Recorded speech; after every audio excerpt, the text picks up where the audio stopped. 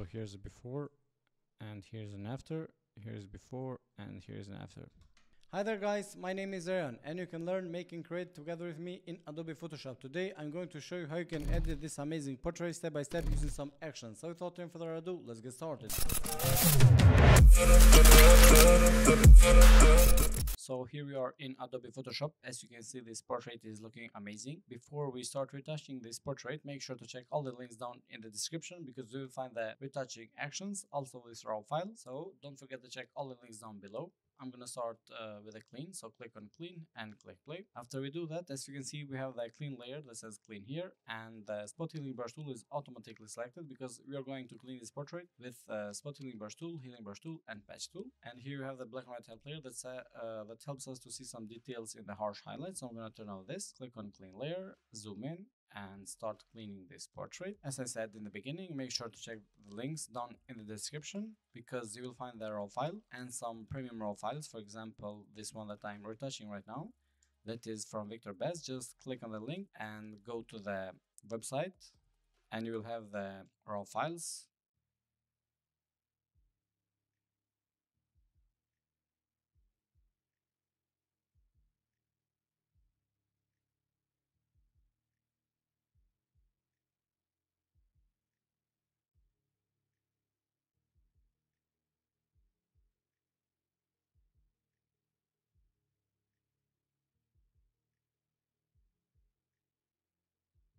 And here's a before and after of what we've done so far with the cleaning, and I think that is looking okay. I'm just gonna put these two layers on top and remove the clean and black and white help layer. Now it's time for the dodge and burn, so I'm just gonna click on dodge and burn, turn on the black and white help layer and close the actions, go to the window, arrange, and click new window. The reason why I'm doing this is because this way you can dodge and burn like a professional. So click again on the window, arrange, and choose two up vertical. So we have two windows. I'm gonna click on this one and make a smaller window just like that, zoom out just a little more, and as you can see we have the zoom out window and the zoom in. So when you are dodge and burning into the portrait, you don't have to zoom in and zoom out every time, so you have to keep working on the right window and keep an eye on the left one. So everything that happens on the right one you can see in the left one. Open the dodge and burn group and click on dodge. You can zoom in, click B for brush with a white brush into the black layer mask with a soft round pressure opacity brush, I guess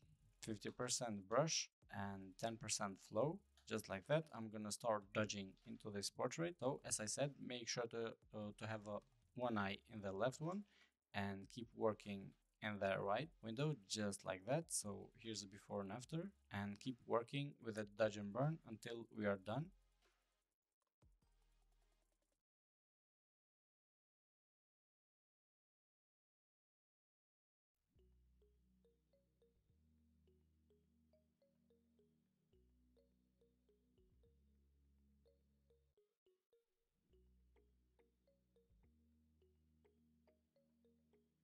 So here's a before and after of what you've done so far. Now I'm just gonna close the left window, and here we have a before and after with a dodge and burn, and here's with a black and white help layer, and I think that is looking okay. Now that we are done with the dodge and burn, I'm just gonna merge these two into a single one. Right click and click merge layers, click on actions again, and it's time for the frequency separation. So just click on frequency separation and click play, wait until it's done, open the frequency separation group, and here we have the color and the texture. So in the color we are going to work with the mixer brush just a little, and in the texture with the clone stamp tool. So turn off the texture now and click on the mixer brush. So the right settings for the mixer brush are wet by 10%, load by 45, mix by 45, and flow by 33. I'm gonna zoom in here and I will start mixing that in skin tone, but you have to be careful on for example into this portrait or some others. For example, the model, when the model has freckles, so you don't want to remove them, so you have to be careful. As I said, with the mixer brush you have to keep mixing the skin tones with the highlights and shadows, but just a little, not that much.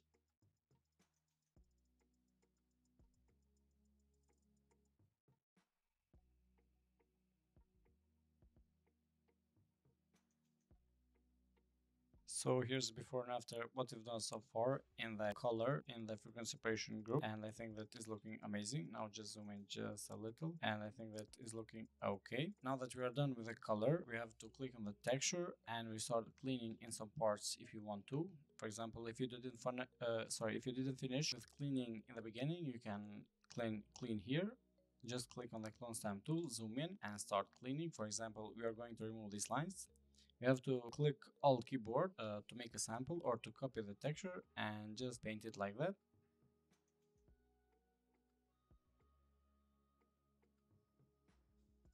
But we are going to reduce the opacity of the layer because this one is kind of looking fake. So here before and after, and I'm going to reduce it by 50%. Now check out before and after what we've done so far, and I think that we're done with frequency separation. We are going to put some dodge and burn into this portrait inside the frequency separation group. So I'll just click play on dodge and burn and open the dodge and burn group, click on dodge and turn on the black white help layer with a white brush and 100% opacity and 100% flow. You're going to paint with a white brush into the black layer mask and just paint it like this. And as you can see, 100% was way too much, so I'm gonna go by 45 maybe and keep painting or keep putting some highlights into this portrait just like that.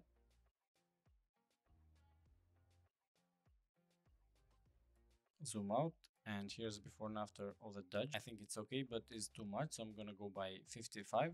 Now check it before and after again, click on the burn, turn on the black white help layer again and start painting with a white brush into the black layer mask. So here's the before and after again, only the burn. And if you think that is way too much, you can always lower the opacity of that one. You can even enter the layer mask by clicking Alt keyboard and clicking here on the layer mask. And here we have what we've done with the brush. So I'm gonna make some changes by going to filter, blur and Gaussian blur to make this even smoother.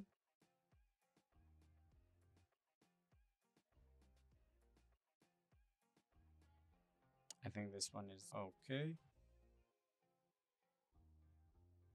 Just like that, click OK. Now you can enter out just like that, and here's the before and after. I think that I'm gonna reduce the opacity of this one, sorry, by 65%, just like that. And here's the before and after of what we've done so far, and I think that is okay. But you can click again on the color because I think that this one was kind of too much, so I'm gonna lower this by 85% maybe, and I think it's okay. I'm gonna remove the hair here on the neck by going to clone stamp tool again and make a sample here, or copy the texture and just paste it like that. But as you can see, this is 50%, so everything that we do is like 50% and there is not that much. So I'm gonna merge these two into a single one, right click and merge layers and put the normal to linear light. So keep cleaning this part.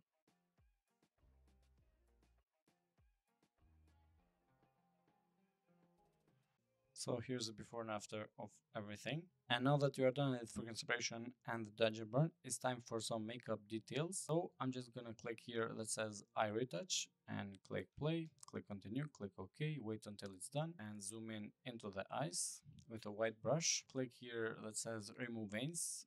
This one is to remove the veins inside the eyes, but I think that we have cleaned the portrait in the beginning, so it's okay. Now I'm just gonna click on brightening, and this one is for the brightening of the eyes. You can just paint, I will switch the brush into the soft round and paint it inside the white of the eyes, just like that. Make sure to make this into the both of the eyes. So here's the before and after. 100% is too much, so I'm gonna go by 35. Now click on the eyeball brightening, zoom in and just paint it inside the eyeball. Do the same process in both of them. Zoom out, and I think that 100% is kind of too much, so I'm gonna go by 65. Now click on the iris contour, zoom in, paint around the contours of the iris just like that.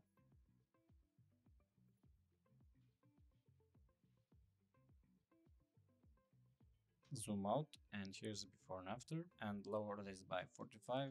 Now check a before and after again of the eye retouch, and I think that is okay.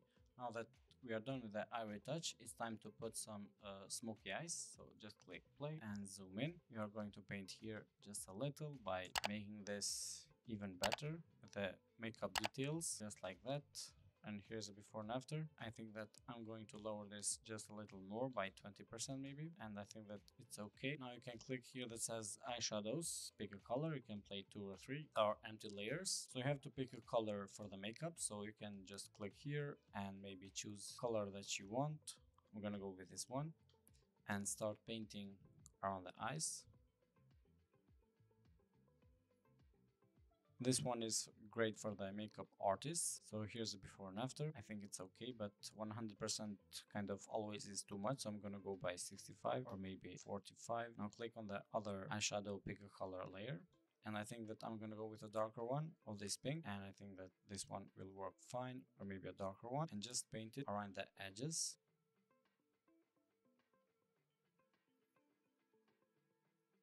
Just like that.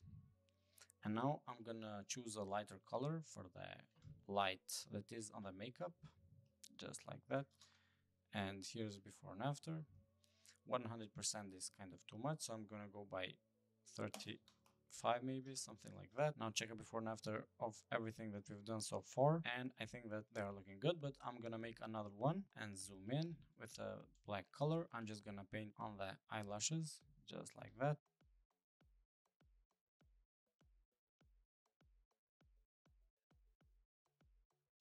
So here's the before and after, and I think that is okay. Now that we're done with the eye makeup, I'm gonna create another empty layer here. Right click, and I will select the eyelashes that I got from Victor Baz. You can check the link down in the description, and you can click on the link and you will go directly to the lashes with a discount. Now I'm gonna check all the lashes one by one until I find the best one for this. And I think that I'm gonna stick with this one, the Victor Lashes 4, and just make this big enough and move with the arrows. Just right click, sorry, left click. And here we have the lashes. You can control and click T and right click, click on warp to make changes and make fit for the portrait. And I think that this one is okay.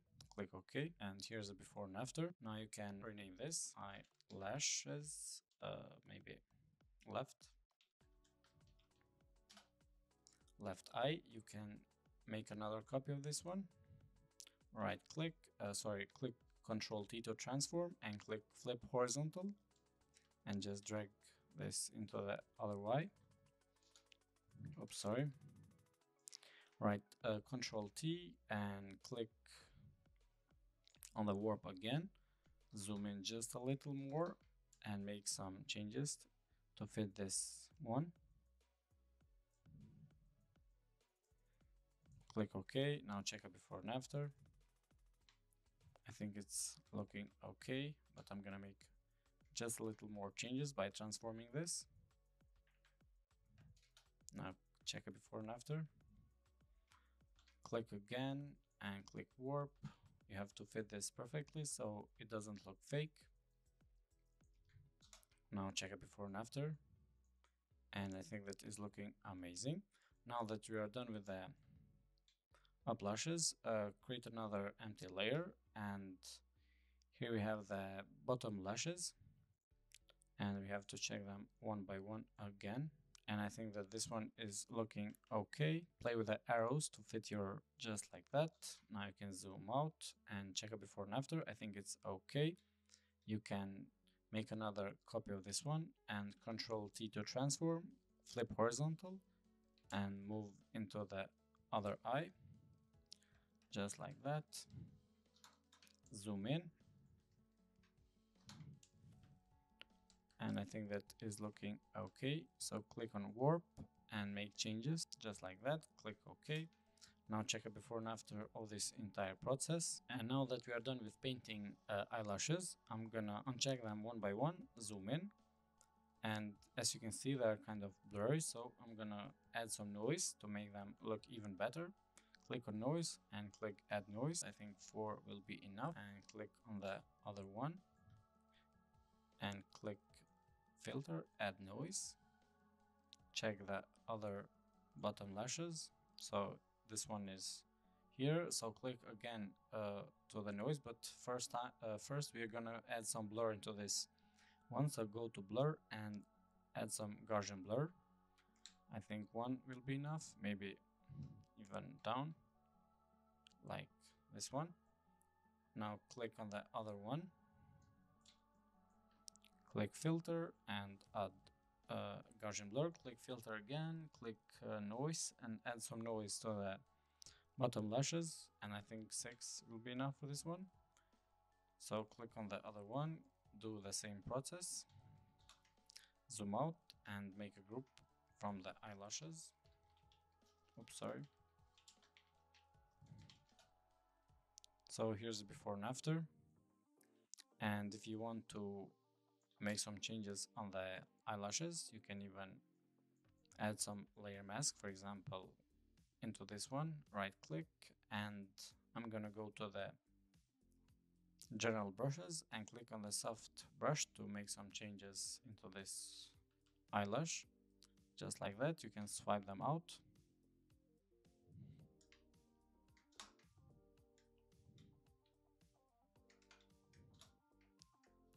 And here's the before and after. You can click on the upper one, click on the layer mask, and you can paint them out just like that if you want to, but I think that they're looking okay. So here's the before and after of the eyelashes. And now that you are done with the eyelashes, it's time for some other makeup details. So just click here that says cheeks and click play. Zoom in just a little and paint on the cheeks. Just like that. And as you can see, 100% of the brush was too much. So I'm gonna go by 25 of this one. Zoom out just a little. And I think 25 is too much. So I'm gonna go by 15. I think it's okay. Now click here on the lipstick color, zoom in into the lips and open the group, turn on a lipstick and just paint on the layer mask.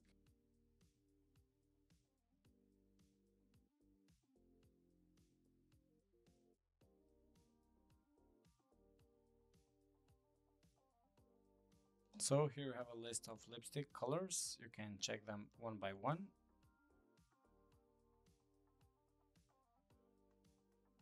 And if none of them fits your style, you can just double click here and you can pick another color that you want for your lipstick.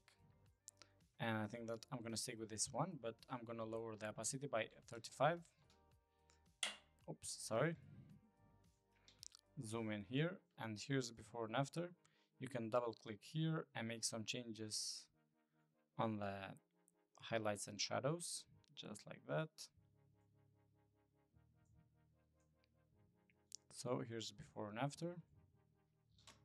And I think that this one is looking okay. Now that we are done with lipstick color, it's time to put some darken nostrils into this one and the eyeshadow pop.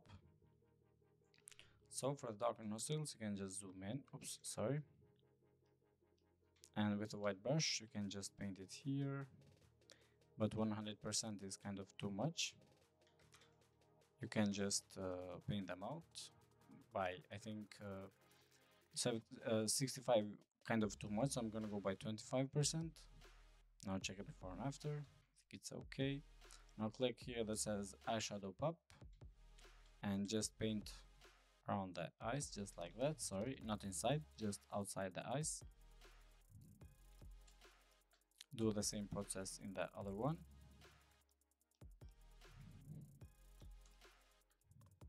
You can zoom out and check it before and after. 100% is kind of too much, so I'm gonna go by 25%.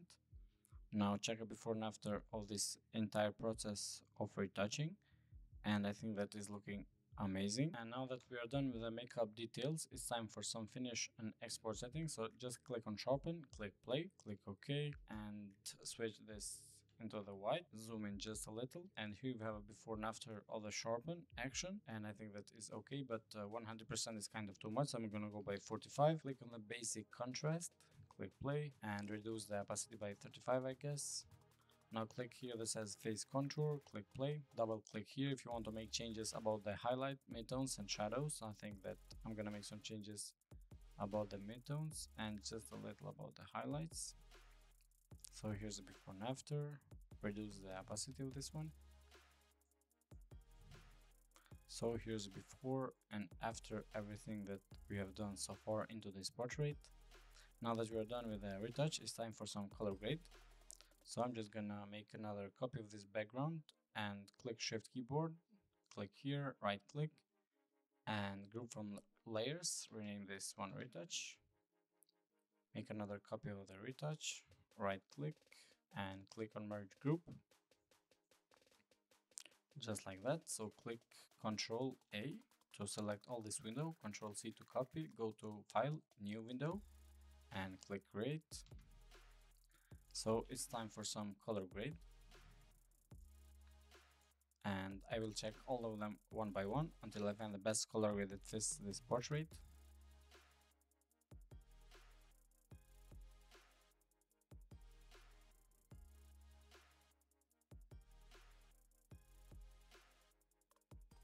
So I think that I'm gonna stick with the CG3, as you can see here before and after, and just drag and drop this into the original window and turn on. So I'm gonna check them one by one and make some changes into the adjustments, just like that.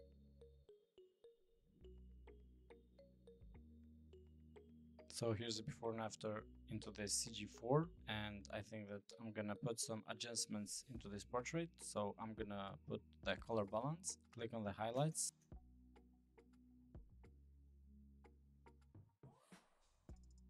make this portrait look more into yellow skin tone, just like that. Click again on the color balance. Now it's time for the midtones. Lower this one too, and here's before and after. I'm gonna make some changes into the yellows.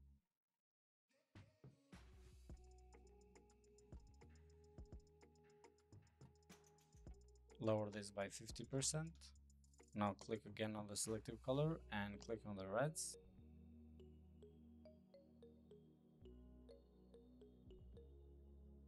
And put this into 50% opacity and put them inside the color grade group. So here's before and after. You can zoom in. So here's before and here's an after. Here's before and here's an after. So that's it for today, guys. I hope you enjoyed this video tutorial. Please don't forget to check all the links down in the description, because you'll find the raw file and the retouching actions, also the color grade actions. Recently I made another bundle pack 2023, and you can click the link down in the description, so you'll get a discount, like, I don't know, it's kind of from 300 to $50. So don't forget to check the first link that is in the description, so you will get all these retouching actions that I'm working in 2023. And see you guys in the next one. Peace.